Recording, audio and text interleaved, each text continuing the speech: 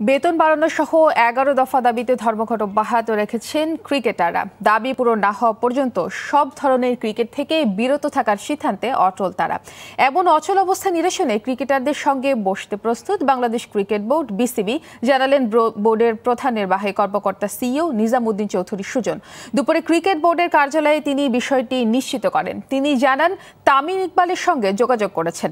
ক্রিকেটাররা বিষয়টি নিয়ে আলোচনা করে বিসিবির সঙ্গে বৈঠকের সময় জানাবে।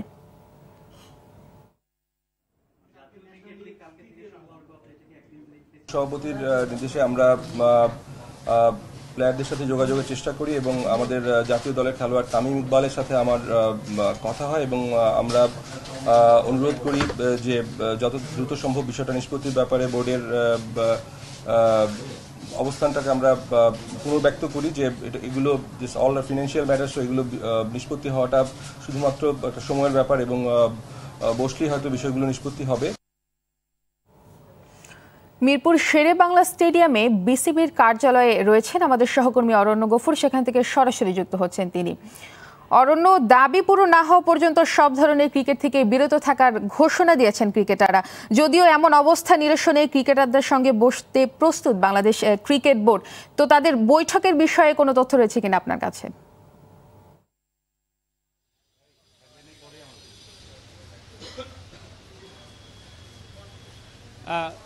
সাবরিনা, আসলে যে বিষয়টি একটু আগে বলা হচ্ছিল, আসলে গতকাল বিসিবি সভাপতি যতটা হুমকি ধমকি দিয়েছেন, আসলে বর্তমান অবস্থার পরিপ্রেক্ষিতে আসলে কিছুক্ষণ আগে যখন বিসিবির প্রধান নির্বাহী কথা বললেন তখন আমরা আসলে বুঝতে পারলাম যে আসলে গতকাল বিসিবি সভাপতি যতটাই হুমকি ধমকি দেন না কেন, তারা যে এই সমস্যাটার আশু সমাধান চান সেই বিষয়ে কিন্তু কোনো সন্দেহ নাই এবং তারা চাচ্ছেন দ্রুততম সময়ে এই ব্যাপারটায় ধর্মঘটটা প্রত্যাহার হোক এবং খেলা মাঠে ফিরুক। সুতরাং এই অবস্থান থেকেই কিন্তু সকালে বিসিবির প্রধান নির্বাহী কথা বলেছেন এবং তিনি বলেছেন যে আজকে বিকেল 5টা পর্যন্ত আসলে খেলোয়াড়দেরকে একটি সময় তিনি দিয়েছেন যে এই সময়ের মধ্যে তারা তাদের কথাগুলো বিসিবির কর্তাদের কাছে এসে বলেন, অথবা তারা নিজেরাও যদি বলেন যে আমরা অমুক জায়গাতে বসছি, বিসিবির কর্তারা যাক, তাহলে তারাও সেখানে যেতেও রাজি আছেন। এমন কথা কিন্তু তিনি আমাদেরকে বলেছেন।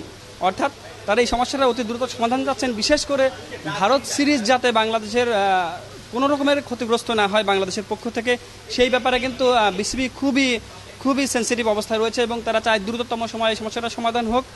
এবং খেলোয়াড়দের পক্ষ থেকে আসলে এই ব্যাপারে আমাদের কাছে মেসেজ এসেছে যে তারা আসলে বিকেলে তারা নিজেরা বসবেন এবং এই ব্যাপারে বসে তারাও সিদ্ধান্ত নেবেন, তারাও বিসিবির সাথে কথা বলতে চান। তারা তাদের ব্যাপারে তাদের অবস্থান থেকে আসলে তাদের যে দাবি দেওয়াগুলো ছিল সেই ব্যাপারে আসলে আবার বিসিবির কাছে নতুন করে উত্থাপন করতে চান।